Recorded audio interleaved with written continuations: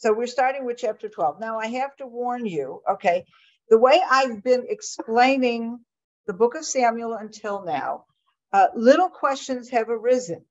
And one of the questions that came up was this constant, what seems to be back and forth between Samuel that is resenting this idea of having a king and going along with it, even talking positively about it. And it seems to go back and forth.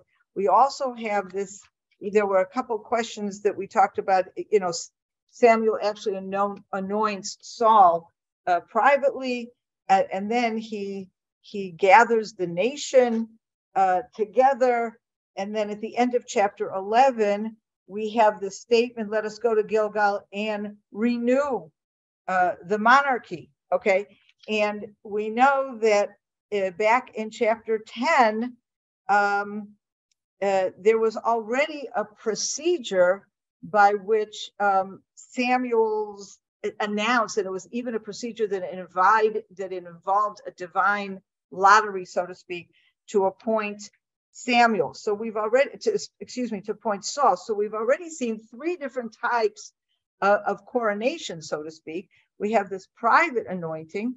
We have something that went on in chapter 10 at the Mitzpah. We have something that happens at the end of chapter 11 in the Gilgal. And we're going to have further questions that go up, particularly in chapter 13. Okay. So I just want to let you know that what we're doing today is we're continuing in chapter 12 to go through to see what happens. Okay. Trying to understand according to the chronological order of these chapters, what is really happening, and where there's slight problems, trying to harmonize some of the issues. I will warn you, though, that when we get to chapter 13, everything's going to blow up. Okay, we're going to have to reevaluate everything, but I'm going to wait till then, until we get to chapter 13 and 14, and then we're going to make some new suggestions about how to read all of this stuff. But for now, we're just going in the traditional way, okay? So that's just kind of a little hedging my bets kind of thing. Okay, so let's start with chapter 12. Again, we're right after the end of chapter 11. They're in the Gilgal, okay? And they crowned Saul again, all right? Now, chapter 12. Then Samuel said to all Israel, I have yielded to you in all you have asked of me, and have set a king over you. Henceforth, the king will be your leader. Okay, sounds great. It sounds like a natural progression from what happened at the end of chapter 11. As for me, I have grown old and gray, but my sons are still with you, and I've been your leader from my youth to this day. Here I am. Testify against me in the presence of the Lord, in the presence of his anointed one. Whose ox have I taken? Or whose ass have I taken? Whom have I defrauded? Or whom have I robbed? From whom have I taken a bribe to look the other way? I will return it to you. Okay? So here again, we are hearing echoes of what we heard way back in chapter 8, when they first asked for a king. And let's take a look at chapter 8 and see how that begins. When Samuel grew old, he appointed his sons judges over Israel. Okay. And then we learn in chapter 3, in verse 3, that they weren't very good. They accepted bribes, they subverted justice. Okay. And at that point, they go to Samuel and they say, we need a king because, you know, your sons are not going to take over from you. And what does he say? Of course, he's the idea is that, you know, all we know is the beginning of verse 6, that Samuel didn't like this at all. And then God comes to him and says, well, don't worry. Okay. Obey what they said. They're not rejecting you. They're rejecting me. Okay. So we get from this little interaction that Samuel is not just against the idea of a king from an ideological point of view, but there's something here that he's feeling personally insulted over, because that's what really God is addressing. He's saying, you know, it's not you they have rejected, it is me. So from that, we know that Samuel feels rejected. Okay. So here in chapter 12, we're going to hear his expression of rejection. Now, when is this happening? Okay, this is happening after Samuel's already crowned Saul king 3 times. But yet there seems to be still this remaining sense of rejection. And the fact that he mentions his sons here as if, I don't understand the problem. My sons are still here, here I am. My sons are still with you, as if he's completely ignoring the fact that all of this began because the nation said to him, your sons are no good, all right? Which is a little odd here, okay? Because you would think that he would recognize the fact that his sons are problematic, but at some point he really isn't, at least here. So let's continue reading. So first of all, one of the things he's saying, he's kind of skipping from the sons to himself. He doesn't defend his sons, really. He just says they're still here, but he defends himself. And I think in a way, I don't know if he's really saying so much, my sons are here, as much as he's saying, I'm still with you. I haven't died yet. Yes, I am old. Okay, but I'm still with you. And therefore he is saying, you effectively have deposed me by asking for a king. I went along with you by giving you Saul. And indeed, it's God that also goes along, right, and gives him Saul. But it's very important for him today. It's not enough what God had said to him then. They're not against you, they're against me. Okay. It's very important for him today to have a declaration on the part of the nation that he himself, Samuel, never wronged them. And this was never an issue. When the nation came to ask for a king, they never claimed that Samuel himself was inappropriate. They had claims against his sons, and they were concerned because Samuel was getting old. So it's really not a big deal in the sense that they agree right away. And they responded, you have not defrauded us, you have not robbed us, and you have taken nothing from anyone. He said to them, the Lord then is witness and is anointed as witness to your admission to the state that you have found nothing in my possession. They responded, he is. Okay. So there's this kind of interchange here in a way to kind of clear the air, but we clearly see that Samuel is still feeling very uncomfortable with the idea of a king. So until now, in these first few verses, he seems to be addressing more of a personal issue. Is that all this is? Is it just about Samuel is feeling insulted, even though we already have a king? He's still feeling insulted, and he kind of wants to clear the air and clear his name and make sure that really nobody has anything against him. And that's exactly what happens. Nobody has anything against him. But then he goes on, and he goes on here for a very long speech, which we will read, which kind of goes out throughout the whole history of the nation, from the Exodus of Egypt up until this very day, and talks about their sin, okay, sins that have happened all along, and ends with the fact that the very request of a king was a sin. In the way Samuel presents it here, then it is no longer a personal insult. Here, he seems to be presenting it as an ideological, religious, whatever problem. It's not like you have it against me. It's that there's something wrong in your relationship with God.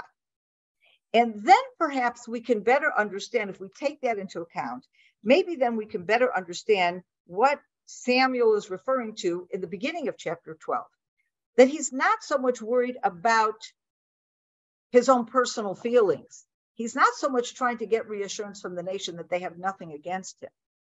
What he is probably trying to do here is create a situation where he becomes an independent person that is talking to them about the problematic aspects of asking for a king, while clearing himself of any possible conflict of interest.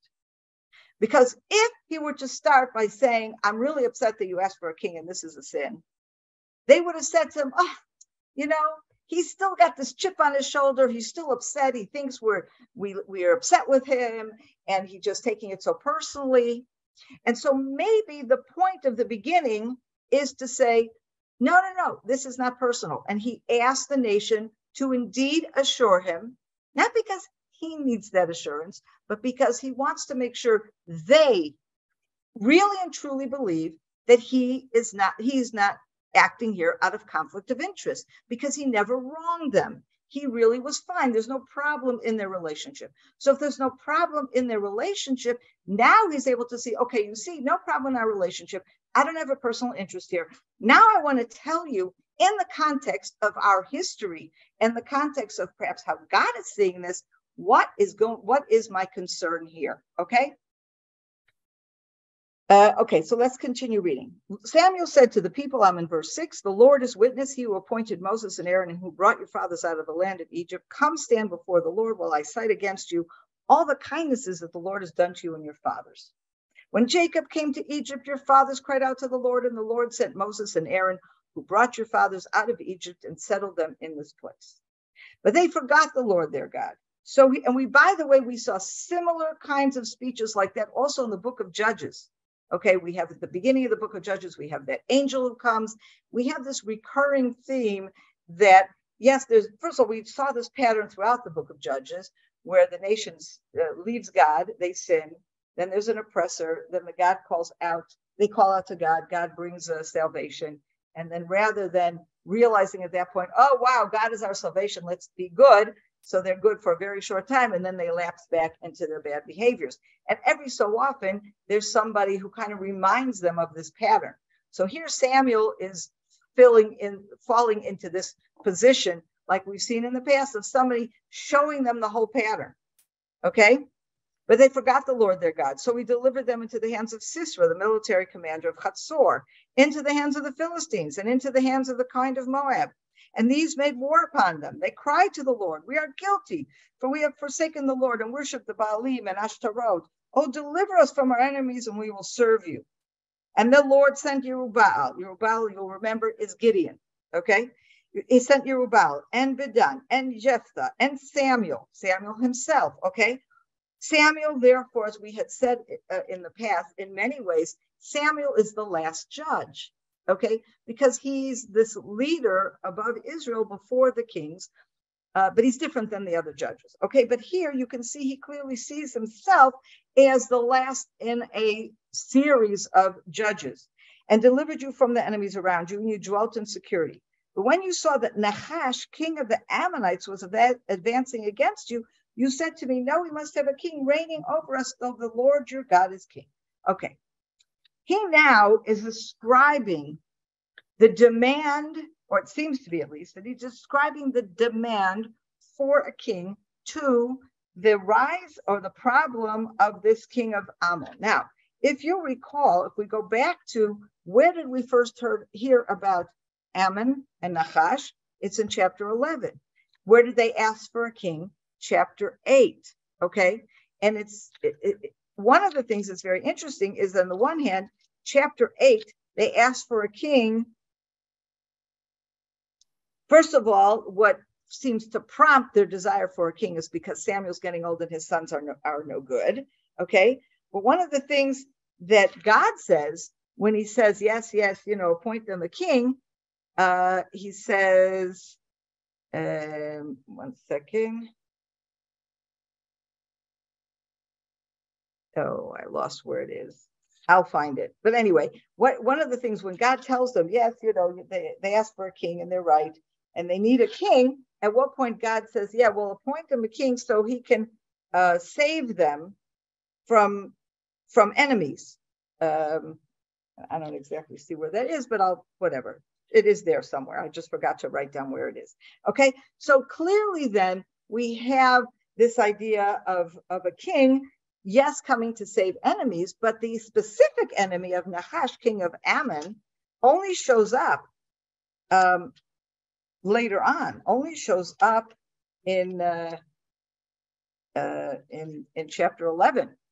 Okay, just the chapter before. So that's all a little odd. Now, you could say that what he's basically saying is not that the problem with Nahash was what caused them to ask for a king, but the problem was Nahash represents one of the underlying reasons for a king. Now, there's one thing to say, Samuel, you're getting old and your sons are no good. But what do they need a king for? Okay? And this may be the underlying reason that they feel they need a king, is to protect them from their enemies, to lead them in battle. Very much like judges, okay? But the judges were, as we saw as the book of Judges deteriorated, the judges were localized solutions, usually to fight battles against a particular enemy at a particular time, and very often only in a particular region. Sometimes the judge ended up being involved only with a few of the tribes, those few tribes that were involved with this particular problem. And so it's very possible that, and this is one way to read verse 12, is that Nahash is a recent example. You see Nahash, you just went through this battle of Nahash, king of Ammon, and it's exactly for this kind of thing that you wanted to have a king, someone who would lead you in battle, okay? Which Saul just did, okay? But what does he say afterwards? And you said to me, we must have a king reigning over us, though the Lord your God is your king. And this really is the crux of the issue for Samuel. You have an enemy coming. What does he say in the historical verses here? He's saying, all along, you have an enemy.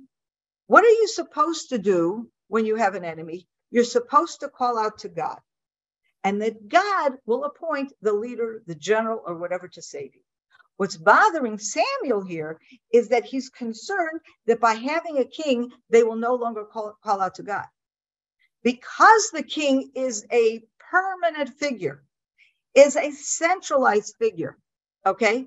He's concerned that from now on, instead of calling out to God to give wisdom, strength, whatever to a leader, they're going to call out to the leader himself.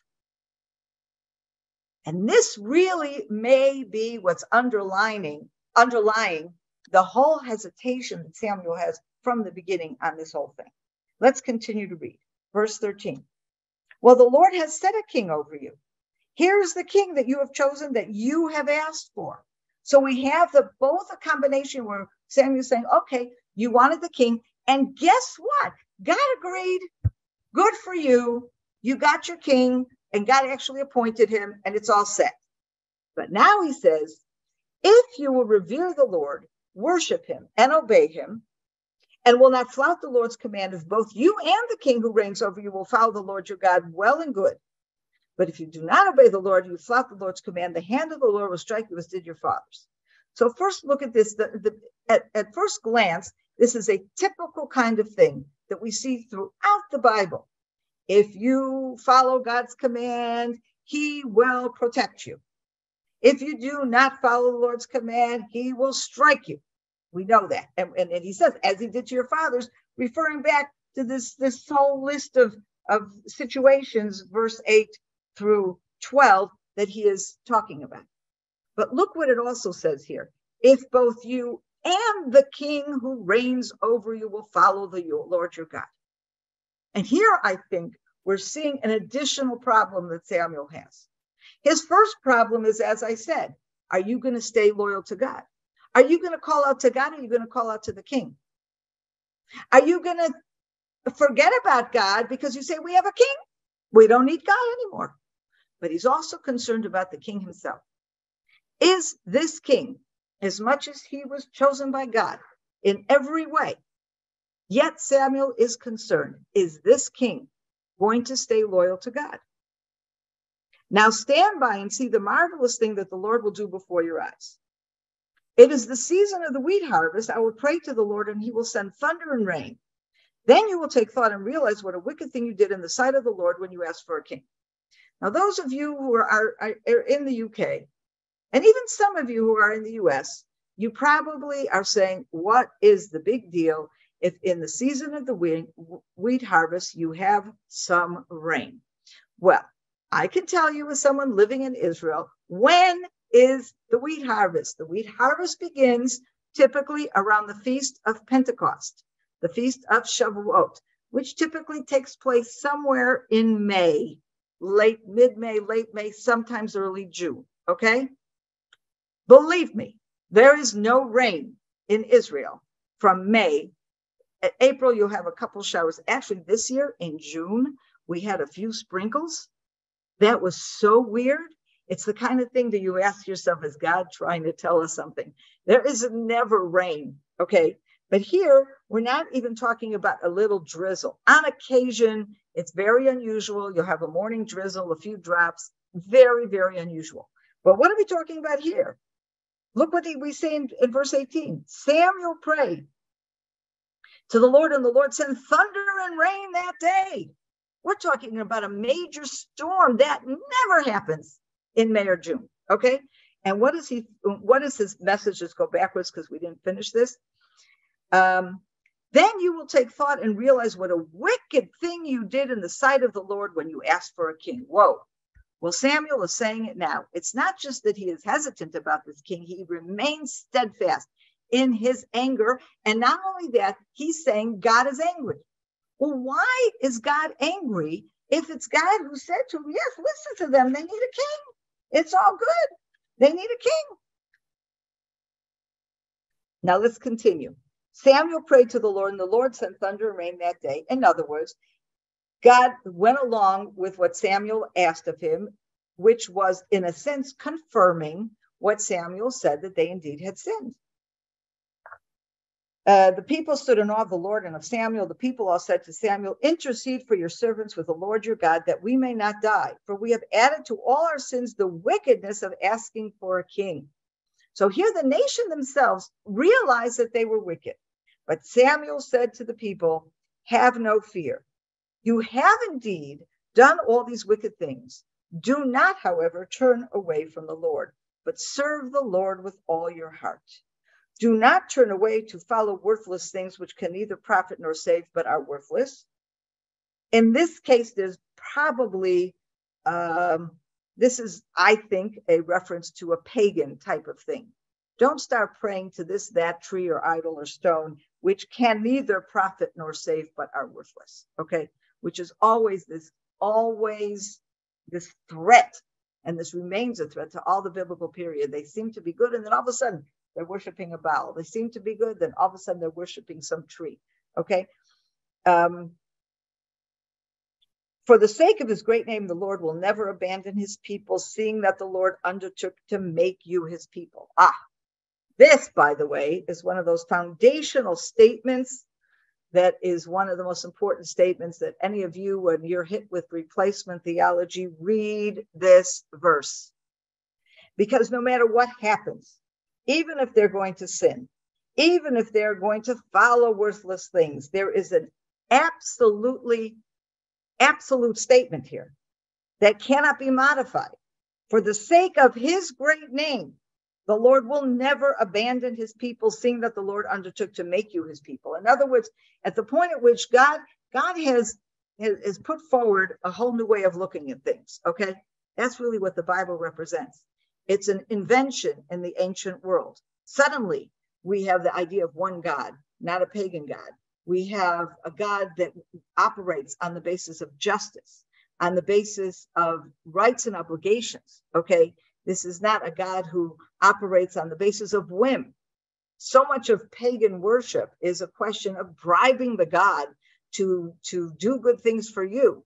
And the assumption being this God doesn't have there's no justice there. But if you bribe the God enough and bring him enough sacrifices, then he'll do what you want.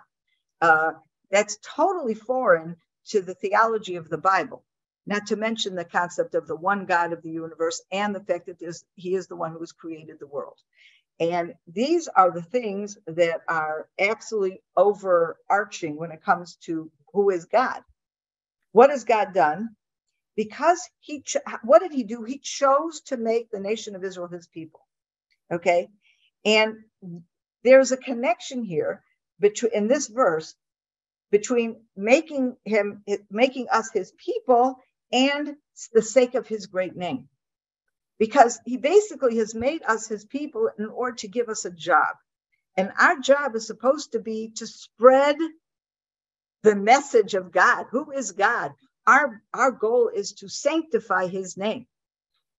So even when we're not doing such a good job of sanctifying his name, if God were to destroy us, that would be the greatest the greatest desecration of his name, because it would basically be saying God doesn't know what he's doing. God chose his people to bring his word. It becomes like all the pagan gods on a whim. Today he likes the people of Israel, tomorrow he doesn't like the people of Israel. So this is really a very foundational verse, okay? That despite what may be punishments, what may be all kinds of other things that will be problems in the relationship between God and his people, for the sake of his great name, the Lord will never abandon his people. And that is, of course, fundamental. So basically what Samuel is saying is,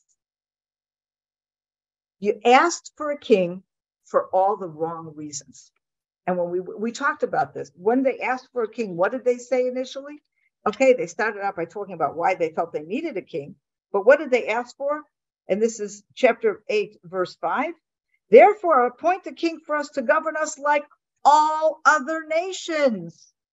And what is Samuel saying here in verse 22? You aren't like other nations.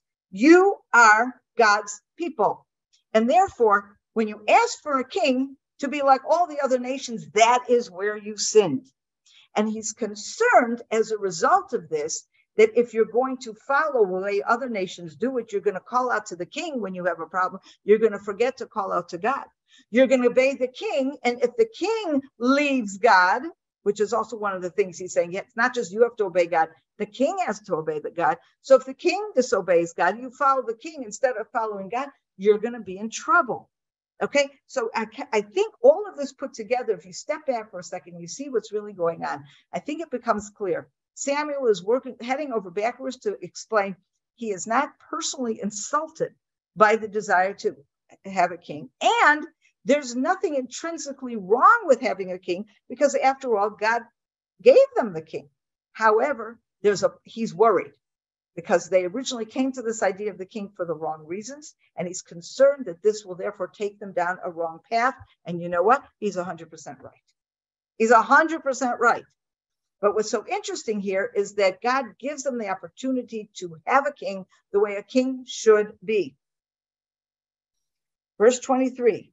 As for me, far be it from me to sin against the Lord and refrain from praying for you, and I will continue to instruct you in the practice of what is good and right.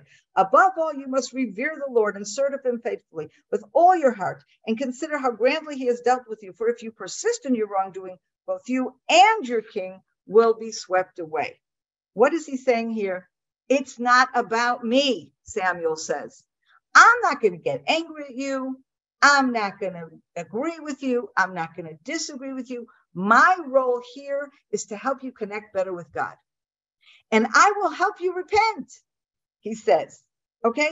And if you really and seriously, you're not sure how to do something, he said the king, yes, he's going to be a judge. He's going to be a general. He's going to have political alliances. He does all that king stuff. But what Samuel here is saying very, very clearly, that does not obviate the need for a prophet. That does not obviate the need for a spiritual leader. And that also gives context to how he begins, okay? He begins by saying,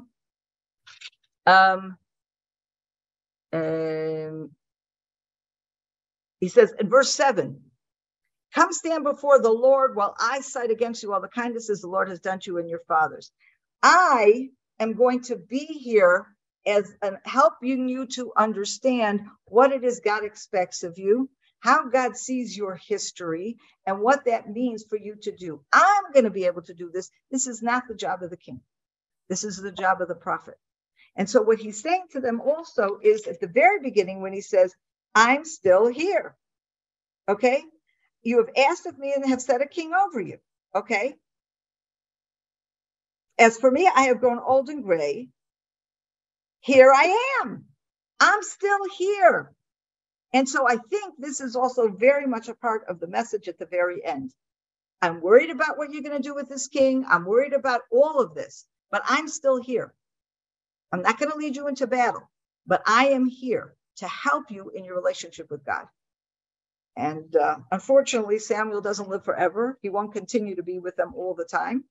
And that may be part of the problem. But at the other hand, even with a good prophet, as we see later on, we read later in the Bible, the major prophets, in Jeremiah in particular, you see these prophets that are given impossible tasks. God continues to send a prophet to help the people be what they should be, spiritually and morally.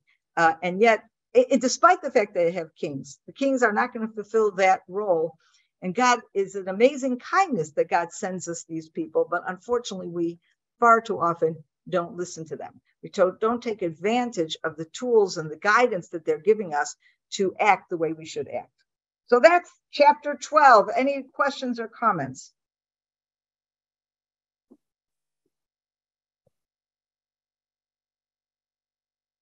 Okay. Everybody's smart today. Good. Anyway, one thing now I have to let you know, I will not be teaching for the next 2 weeks.